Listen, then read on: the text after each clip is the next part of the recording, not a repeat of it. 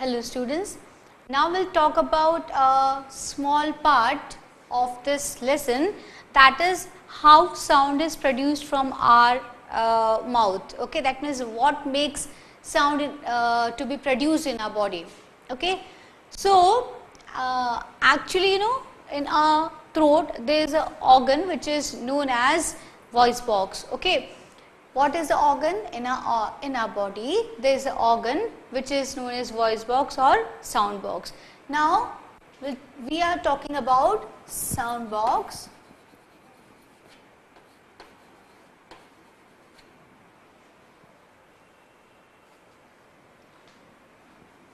or voice box.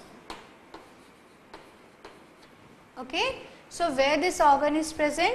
This organ is present in our throat. Now, what is the function of this box and what is the other name for this?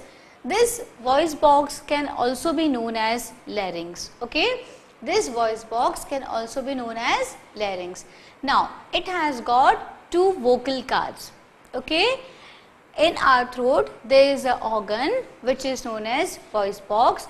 Now, this voice box has got two vocal cords. Okay. Now, how the sound is produced, children? When the air is pushed or when the air passes from the vocal cords. Actually, the vocal cords are present in the way that between these two vocal cords there is a little slit. Okay. Between the two vocal cords there is a little slit. Now, when the air passes from this slit, now what happens? Due to the passing of air, this both the vocal parts, they starts vibrating. Okay, they starts vibrating, and we have studied in this lesson a number of times that whenever vibrations are there, these vibrations give rise to sound, or vibrations are only responsible for the production of sound. Okay, so whenever the air comes between this slit, between the two vocal cords, what is happening? The sound is produced. Okay, so I'll just write this, but before just we will revise it once again. What is happening, children? In our throat one organ is present which is known as voice box. This voice box is also known as larynx. Larynx is made up of two vocal cords. Okay, larynx is made up of two vocal cords. In between these two vocal cords, slit is present, gap is present. Now, whenever the air passes between this slit, between the two vocal cords, whenever the air passes, sound is produced. Actually the pitch of the sound, okay, which kind of sound will be produced, it depends upon the muscles of the vocal cord. Okay, it depends upon the muscles of the vocal cord. If the muscles are very tightly attached, okay, the muscles are very tight and thin, then the sound produced will be of one kind, and if these muscles are very loose, okay, and they are thick, then the sound produced will be little bit different. We will talk about that also. First of all, I will write the little bit about sound box or the voice box or the larynx. Okay, so now we are talking about larynx. It is an organ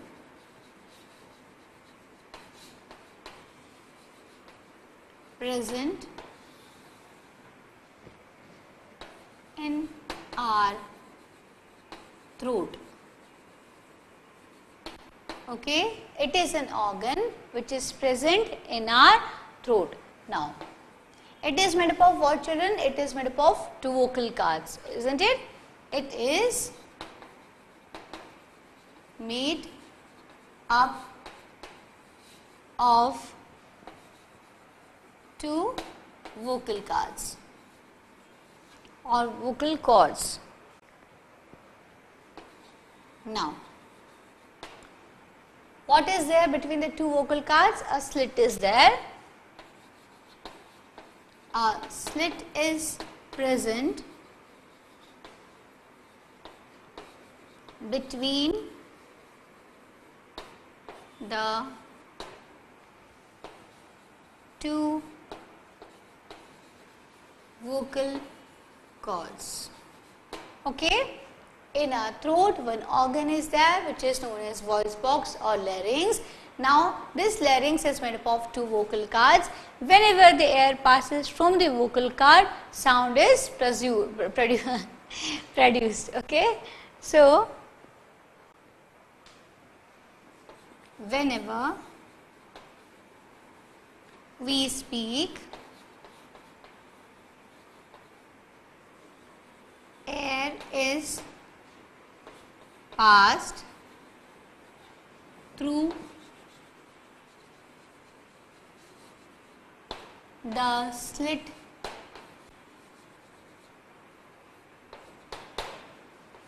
present between the two vocal cords.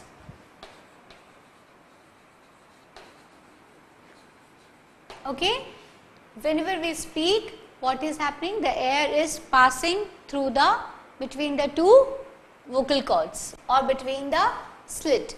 Now what will happen? Due to this vibration or due to this vocal cords vibrate. Okay, and thus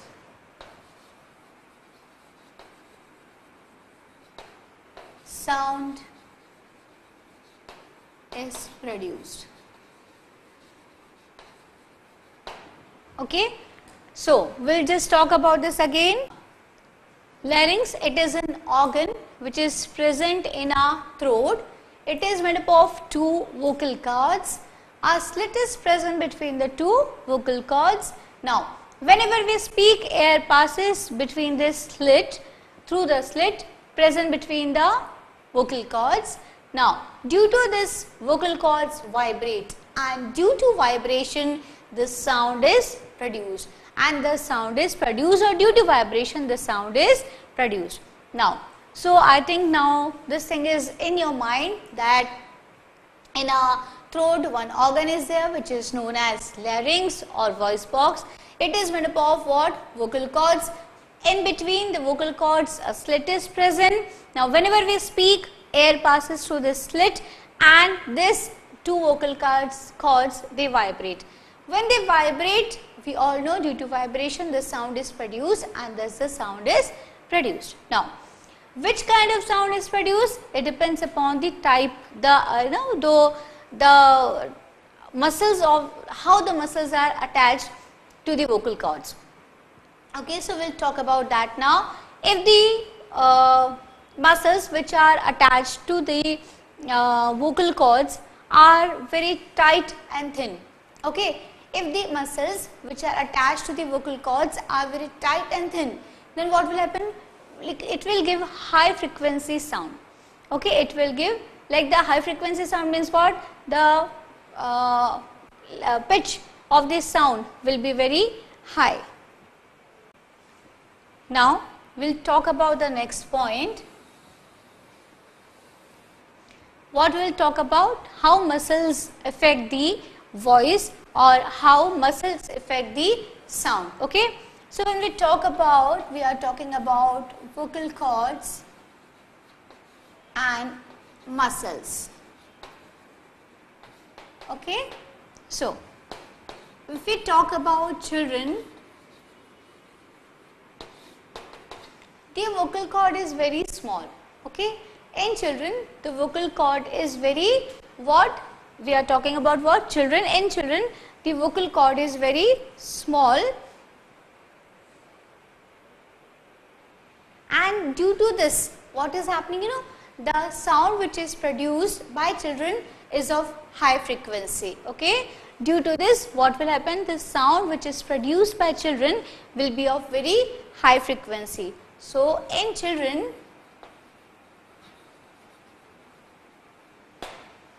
vocal cords is very small and thus high frequency sound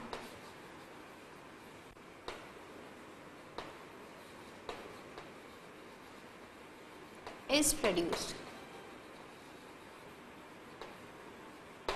Okay, in children the size of the vocal cord is very small and so high frequency sound is produced. In man,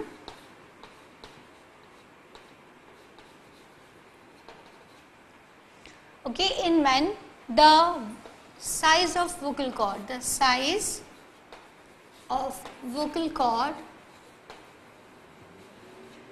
is 20 mm. Okay, and in women, okay, in women the size of vocal cord is 5 mm. Okay, now the thing which is written on the blackboard makes it very clear, children, that in the women and children the frequency will be high. That is the reason that shrill is very high. Okay, the shrill of the sound is very high, but when we talk about men, the sound is little dull, you know, like it's not as sharp or the pitch is not so high.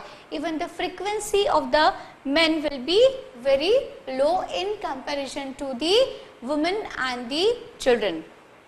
Okay, now it also depends upon the which kind of, like the arrangement of the muscles. If the muscles are thick, as we talk about, you know, if the muscles are very thick and at the same time it is very loose, okay, loose and thick. So in men, okay, it is very thick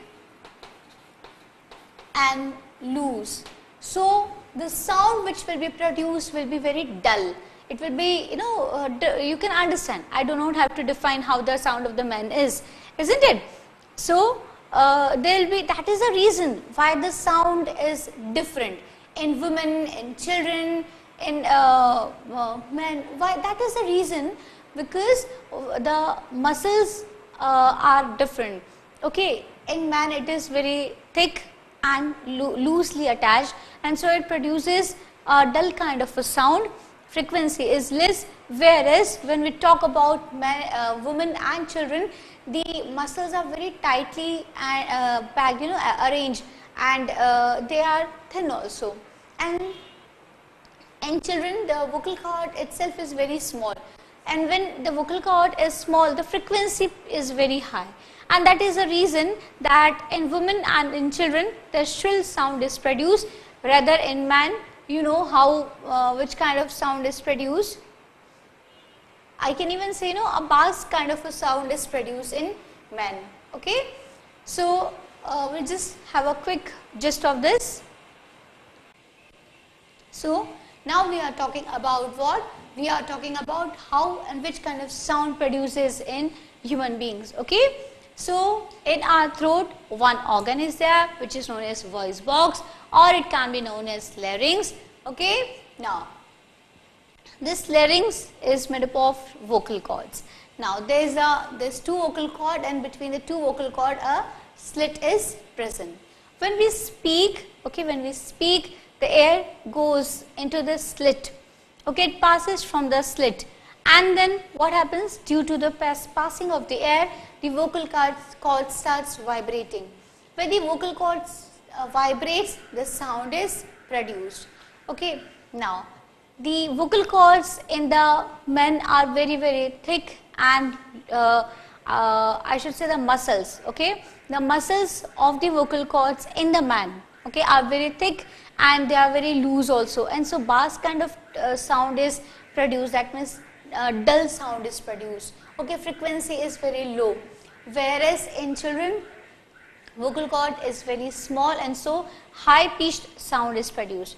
Okay, in men the size of the vocal cord is around 20 mm. In women the size of the vocal cord is what? It's almost 5 mm. That is a difference. Why there is a difference between the sound of a man, woman and children. Okay, so this is all about how the sound is produced and why it is different Okay, and how can we recognize? What is the reason? How can we recognize the sound?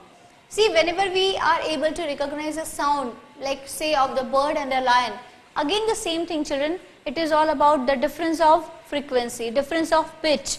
That is the reason we can identify that the sound, yeah, this sound is of a bird and this sound is of a lion. Okay. So now we'll talk about a little bit about the musical instruments. See, we can understand the difference between the men's voice, children's voice and women's voice. At the same time, I just said we can understand that this sound is of a bird or this sound is of a dog and that particular sound is of a lion. Why can we understand? Because of the difference of the frequency pitch. Okay, now we can also understand the sound of the different musical instruments, isn't it?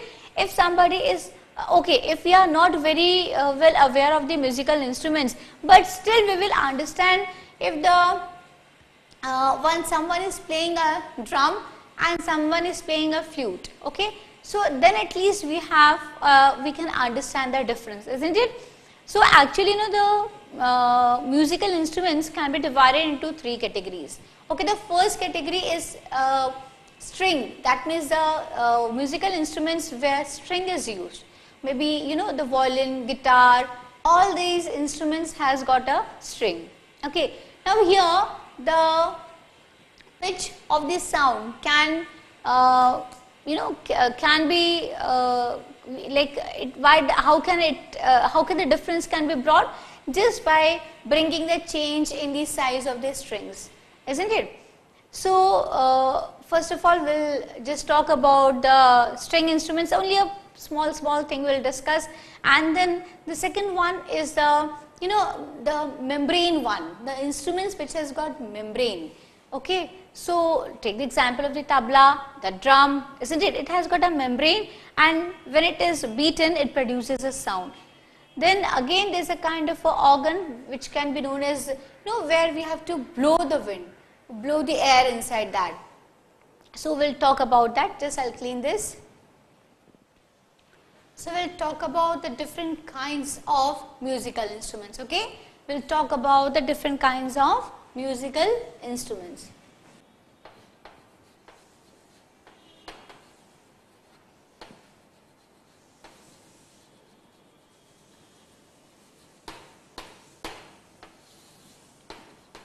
Okay, so we are talking about what? We are talking about different musical instruments. In this, the first kind is what? The first kind of musical instruments can be what? It can be string instruments.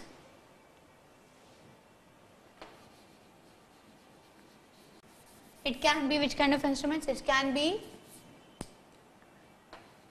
string instruments. Okay. Now, second time can be of wind instrument, membrane instrument. Okay. So we are talking about here the different kinds of musical instruments. So what can be the different kinds of musical instruments, children? The first category can be of stringed instrument.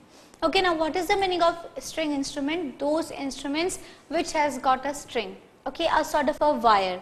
So how the voice, how the sound, how the pitch varies in this, you know, the string instruments, when the size of that wire, when the size of the string is you know, is changed, then it produces different kinds of sound. Okay, as we know that by increasing and decreasing the length of the pendulum, the amplitude gets changed. When amplitudes get changed, then everything, you know, it keeps on, the everything depends upon that, and then the sound also get changed. Okay. So what are the different instruments in which the string is present? So maybe violin, maybe guitar, maybe sitar, okay, maybe even veena. Okay, so all these musical instrument has got strings, and all these strings also have different kind of sounds. Okay, the one who knows about the music can differentiate between the voice of all these instruments. Yeah, it's like, you know, we cannot differentiate, every one of us. Like, I do not have any kind of knowledge about all this, so I won't be able to differentiate. But then the one who is having a good knowledge about the instruments will be definitely will be able to differentiate between the sound of a veena, guitar, sitar, okay, whatever all these the same musical instruments are. Okay, now the wind instruments. Now wind and what is the difference between these two? You know, here the strings are there, okay, and those only by, you know, vibration of the strings. Only because of the vibration of the strings the sound is produced. Okay, but what is done over here? Air is blown. Okay, just talk about the flute. So what is done in the flute? The air has to be, you know, when that particular part is kept in the mouth, the air is blown into that. Air column is produced, and that produces a different kinds of sound in that. Okay. But in string membrane, there is no, like, we don't have to blow, we don't have to like, you know, air, we don't have to pass air, nothing like that. But just what, the string has to be moved. Just because of those vibration of the string, the sound is produced. Okay, now here the strings are attached on the wooden frames. Okay, if we talk about veena, sitar, guitar, whatever instrument you will see that a wooden box sort of a thing is there, okay, which is almost empty or vacant from inside. Okay, these frames are almost empty or vacant from inside, and on this these wires are attached. Okay, these wires are attached. So when these wires are vibrated, okay, when these wires moves up and down, this different kind of sound is produced. And in wind, what is happening over there, children? When the air is blown into this, air column is produced, and again different kind of sound is produced. Now, membrane instruments means what, children? When when we talk about dholak, tabla, okay, like all these kind of instruments, that drums and all this, so it has got a membrane, isn't it? It has got a membrane on which the like that membrane is beaten. When this membrane is beaten, then what happens? It vibrates and there's a sound is produced. Okay, now how the membrane is like, whether it is stuck tightly, okay, or it is loose, the sound will also vary with these two qualities. If the membrane is stuck tightly, then sound produced will be very nice, isn't it? Even you can understand. And when it becomes loose, the sound produced will be not so, it won't be so good. So the one who plays tablas and drums, they in between certain interval, you know, they keep on tucking the membrane. They pull that round sort of thing is there. They make it tight, rather to say. Okay. So in this way, different kind of instruments are used in India to produce different kinds of sounds. When I say that in India, so again there is a kind of instruments which do not come into any of this quality, any of this, neither it is in the string instrument, neither it falls in the wind instrument, nor it falls in the category of membrane instrument. Then what are those instruments, children?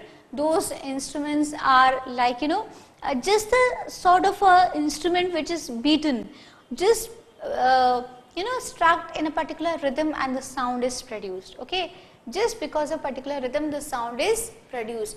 Say the example of the ghatam, okay, matka.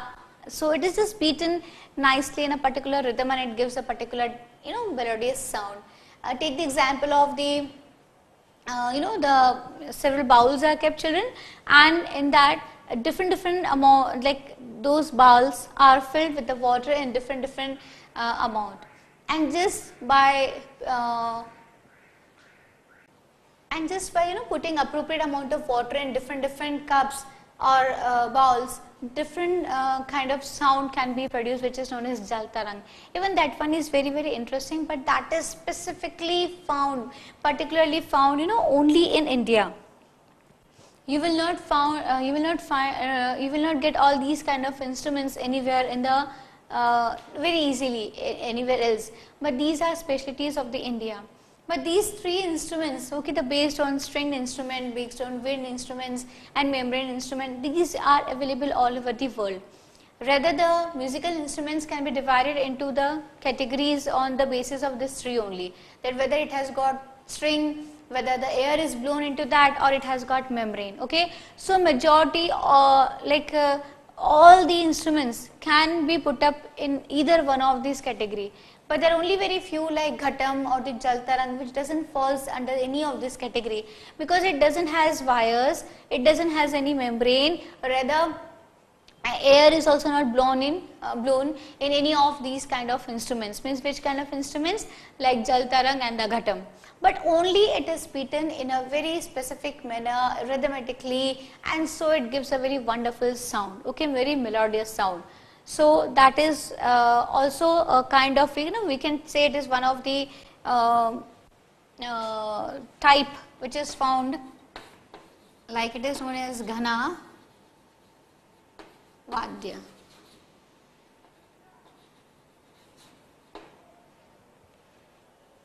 Okay.